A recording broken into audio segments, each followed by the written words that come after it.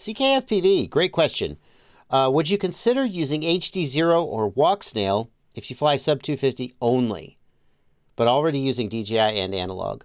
HDZero and Walksnail are hands down better than DJI in the, say, 65 to 85 millimeter class, okay?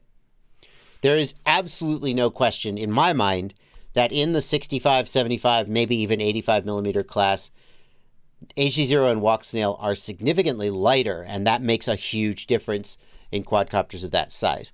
When you get to, say, 85 or 95 millimeters, that's where I think a naked DJI Vista is not that much of a detriment, although still a little bit of a detriment. And then anything bigger than about 95 millimeters, anything from about 3-inch, 3.5-inch and up, I think that at that point, the additional weight is not that big of a deal, and you're making your decision more based on which video link you like best. But anything in that smaller class, the decreased weight of HDZero and Walksnail is so huge. Did